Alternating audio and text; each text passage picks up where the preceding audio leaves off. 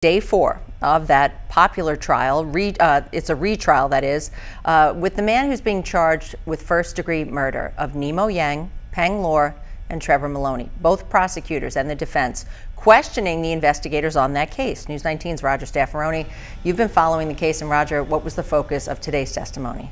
Well, Heather, much of that focus was case evidence. Lead investigators Richard Admonson and Fritz Leinfelder spoke about and in some cases presented physical evidence to the jury. Now, that evidence included numerous cell phones containing messages and texts that connected Thao to the victims leading up to the murders. At one point, Leinfelder opened up evidence bags containing the shoes that were worn by each man the night of the shootings and then walking them toward the jury, showing them up close. Now, defense attorney Aaron Nelson on his cross-examination focused instead on the murder weapon, the gun. Ownership of the gun as well as the use of the gun, correct?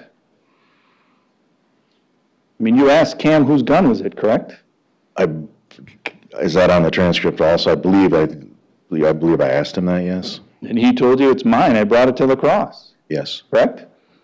So you determined as part of your investigation that it's Cam's gun. I received information that it was Cam's gun. And once you received information that it was Cam's gun, did you do further investigation into the ownership of the gun?